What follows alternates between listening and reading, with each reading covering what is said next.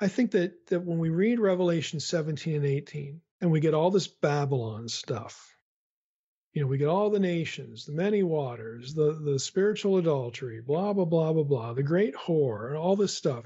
Again, that looks just weird. It looks abstract. It looks like none of these things have any relationship to each other at all, but they all do, because there are ways of describing allegiance to other gods instead of Yahweh. There are ways of describing the Deuteronomy 32 rebellion, all this stuff.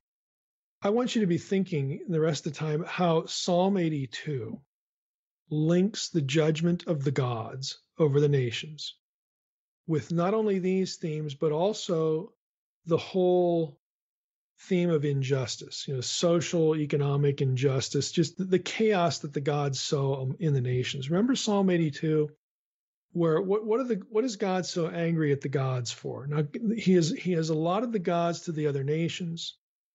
He has abandoned the nations because he's judging them for the whole Tower of Babel episode. He's fragmented them through the languages. We all know the Tower of Babel story, okay? What we miss is the allotment of the gods to the nations and the nations to these other gods. If you've read Unseen Realm, this is old hat by now. Deuteronomy 4:19 through 20, Deuteronomy 17:1 through 3, Deuteronomy 29:23 through 26, you get this allotment language of the host of heaven. The host of heaven are called Elohim in these passages. They are called gods, and these gods have been allotted to the nations. God has taken Israel. This is the language of Deuteronomy 4:19 and 20. He has taken Israel to be his own, and he has judged the other ones. You get to Deuteronomy 32, when the Most High divides up the nations, he divides them up according to the number of the sons of God. Israel is Yahweh's own portion. And again, it's a judgment. And so what happens next in the biblical story is that God says, okay, we're done now. You don't get to set up your own religious system where you build a ziggurat. It's part of a temple complex. And then I come to you and say, what do you want? Okay, you're doing exactly the opposite I told you to do. We repeated the Edenic mandate. You're supposed to disperse all over the earth and reclaim it for me. We're here to try to kickstart Eden again, folks. And you don't seem to get it. Fine. Let's see if you get this. I'm out of here. I am no longer having a relationship with you. I'm going to allot you to these lesser members of the heavenly host. And then next, I'm going to go call this dude Abraham, and his wife, and I'm going to raise up through them a new Adam, a new humanity, a new people for me. Because that's why I started Eden. I want a human family. You don't seem willing, so long. Okay, now we're going to start it again. We're going to do it again. And Abraham and Sarah are perfect because she cannot have children. This is wonderful. Because when I enable her to have a child, no one on the face of the earth is going to be able to deny that the only reason this people exists, Israel, is because of a supernatural act on my behalf. I get the credit. Okay, I'm the creator. Nobody else is. And so this is what God does. Now, when he does it, he makes Abram a promise in Genesis 12, chapter right after Babel, and says, now look, it's going to be, I'm going to promise you all sorts of things. I'm going to give you a land. I'm going to multiply you. You're going to be like the stars. And, and we've had, David Burnett on in the past talking about the star language. It's not just quantity. It refers to a quality that this is the people who are going to be with me in a new Eden. It's the language of glorification. It's not just quantity, but quality. But you know what? Those nations that I just divorced, we're not forgetting them, because one day, just like I told Eve that one day she's going to have a human child, there's going to be a human being that extends from her lineage who will be born, who will undo the effects of this disaster that happened in the Garden of Eden.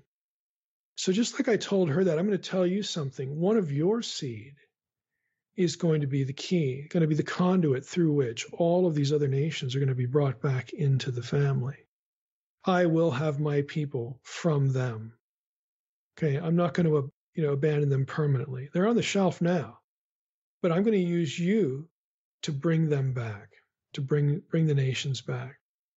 And this is the Old Testament, story. Now, what happens is that the gods who are appointed over these other nations, and since God is still interested in them, I mean, if you're a member of some other nation in Old Testament times, there's no rule against you joining Israel, except for one. You must abandon other gods. You must turn your back on all other gods. You must confess that Yahweh is the God of all gods, and that he has entered into a covenant relationship with these people known as Israel.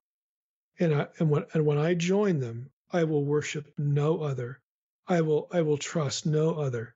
I will presume that no other deity will, rescue me from Sheol. I will presume that he is the God of all gods, and that only he is capable of rescuing me from death, ultimately. This is what you must believe, and there's no rule against anybody believing it.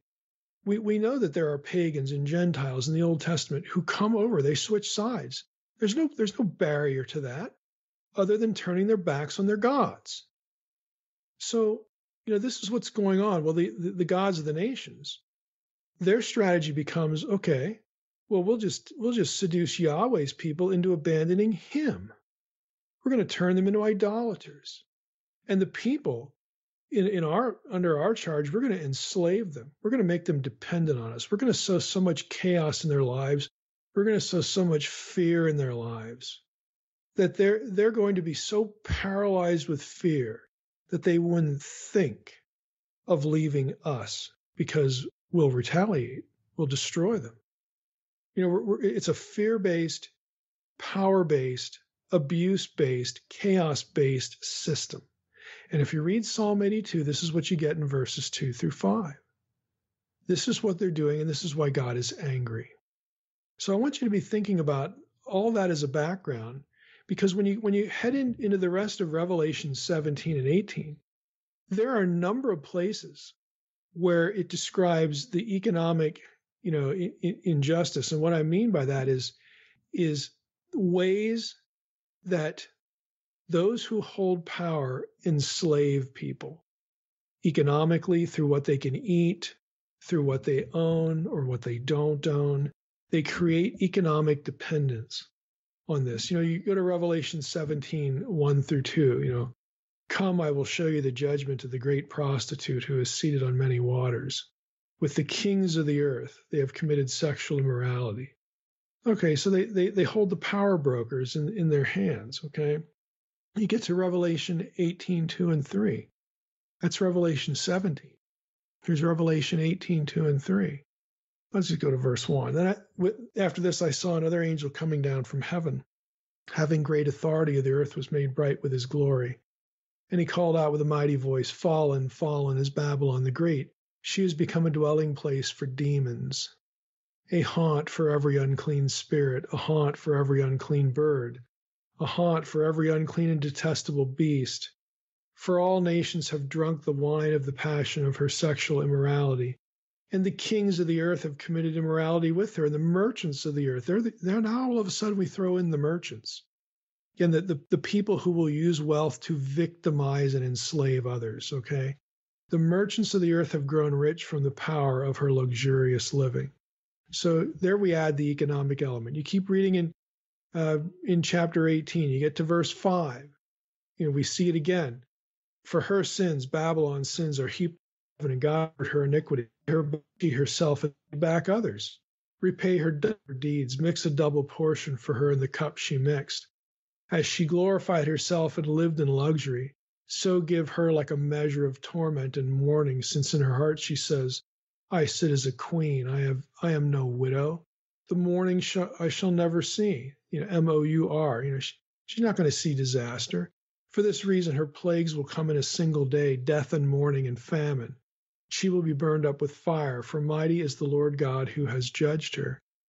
You go down a little bit further. You get verses 10 through 17.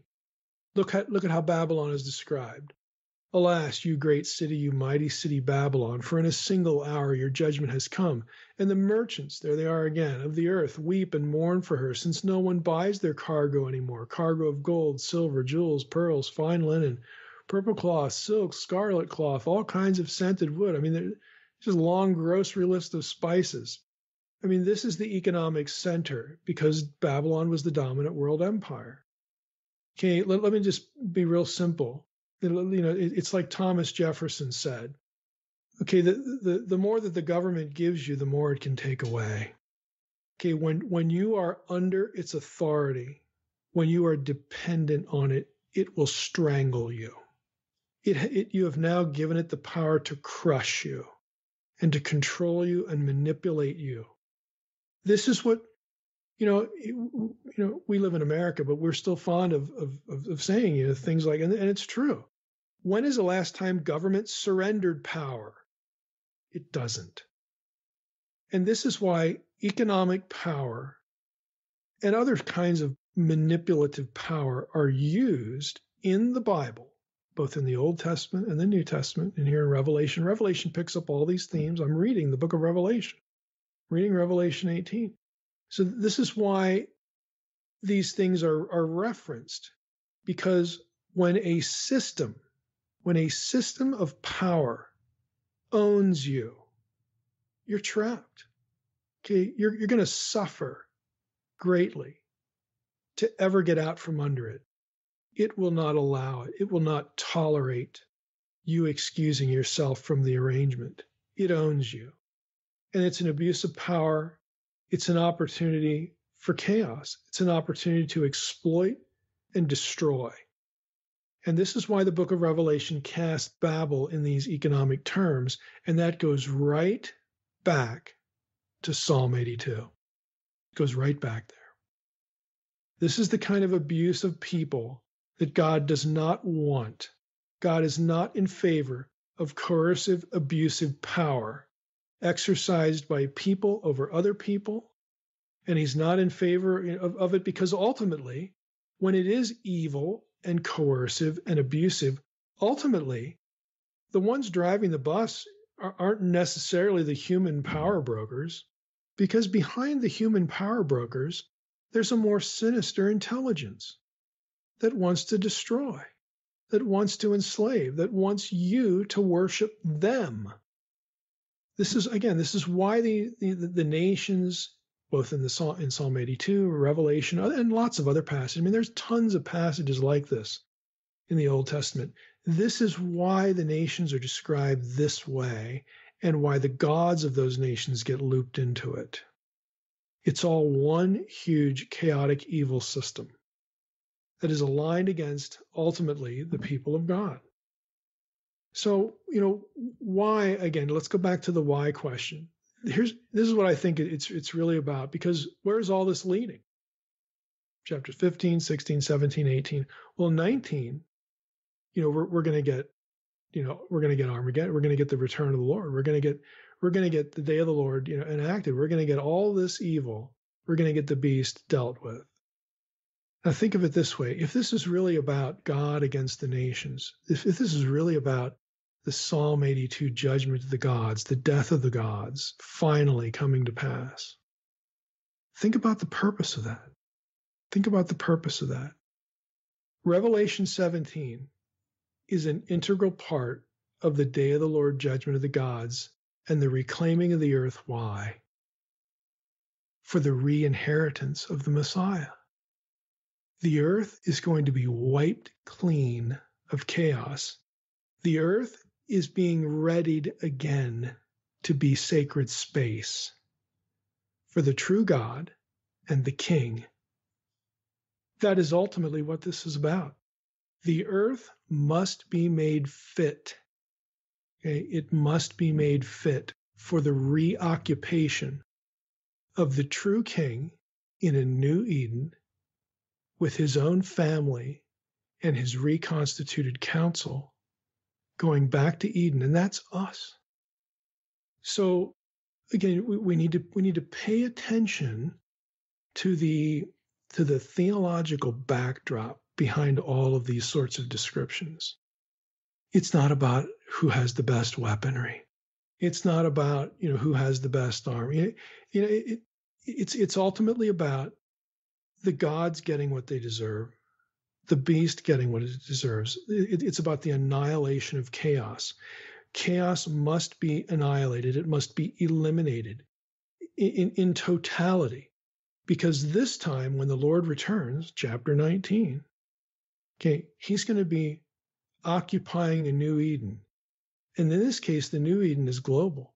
The whole world, every nation, every square inch of the place has to be readied and retooled, refit to be sacred space because he is showing up. Okay, he is reoccupying. So again, we need to think a little bit bigger picture about these things. I know they look strange, they look disparate, they look like they're not related. They're all related. They all fit together. Again, if you can take the bird's eye view and look down and look where John is drawing all this stuff, and the key here is the Babylon. The key here is the Deuteronomy 32 worldview. And then the imagery makes sense, and the end game makes sense. The ultimate conflict, as the players are taking sides, they make sense.